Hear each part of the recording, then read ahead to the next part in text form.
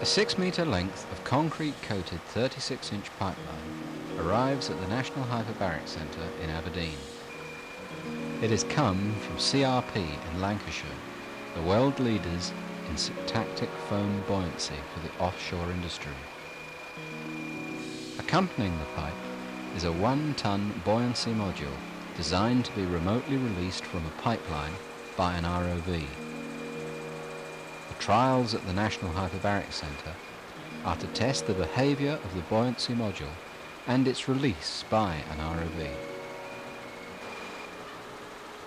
Contractors EMC commissioned CRP to design and build a buoyancy module for use on their pipe-laying operations for Shell Norske in the Norwegian Trench. The massive pipe was likely to produce very large top tensions during deployment from the barge Castello 6, and the buoyancy will be applied to the pipeline to reduce in-water weight and therefore reduce the top tensions. The job site is in 340 metres of water, too great a depth to allow saturation diving in Norwegian waters.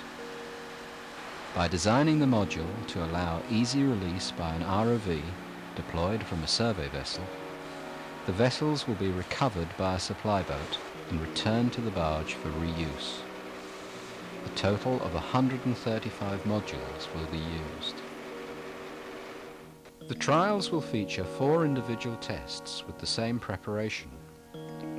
First, the module is attached to the pipe section. The pair are then lifted to the tank and submerged.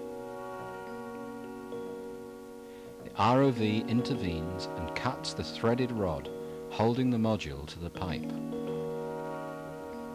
The buoyancy rises to the surface. It's then recovered and the pipe is brought to the surface to be prepared for the next test. The module is attached to the pipe with a sling connected to 2 stub-ended threaded bars. These bars attach the steelwork between the 2 foam halves of the buoyancy module. They are tightened with a torque wrench. The ROV is lowered into the tank, and the pipeline and module unit is hoisted to the tank. Offshore, 2 modules will be attached to each 12-metre section of pipe. With the unit submerged, the ROV glides towards the centre of the buoyancy module. The ROV has a cutting tool connected to a hydraulic ram to cut the threaded rod that holds the module to the pipe. The cutter spins, driven by hydraulic power, and cuts into the rod. Once cut, the module will float off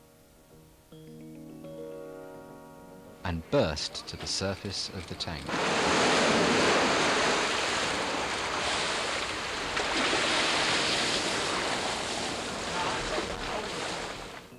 The test is repeated with the module inclined on the pipe. Then it is tested with the sling trapped below the pipe. Finally, the pipe is deliberately inclined by placing one end on a tall pedestal. All the tests go smoothly. CRP will advance to the production phase of their £500,000 contract. The ROV buoyancy module will be added to CRP's impressive list of marine products, increasing the options available to the offshore industry.